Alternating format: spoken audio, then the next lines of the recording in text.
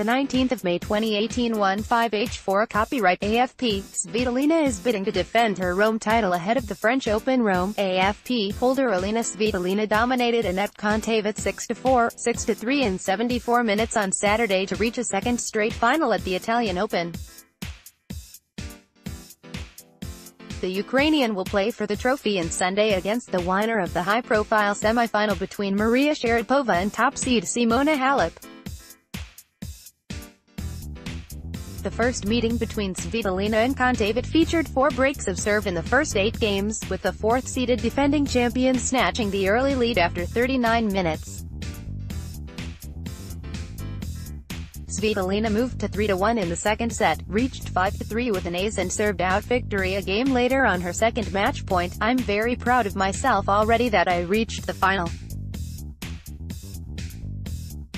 You know, it was really tough, from the beginning, from the first match." World number 4 Svitolina said, "I work for these kind of matches, I work on it every day. When my opponent tries to hit everything, I have an answer, and when my opponent tries to play maybe a little bit more into court I can attack, so that's an answer. Today, I think I was very solid with my performance.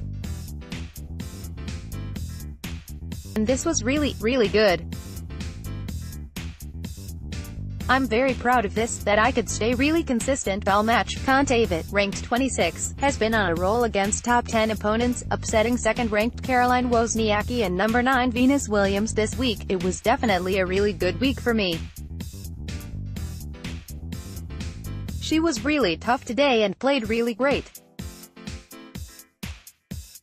I'm only taking the positives from this week," the Estonian said. "She had an answer to everything I gave her. It made me maybe try and do too much or do things I didn't want to do." Svitolina will be bidding to win her 8th successive final dating back to last season as she bids for a 3rd title this year after winning in Brisbane and Dubai. Copyright 2018 AFP.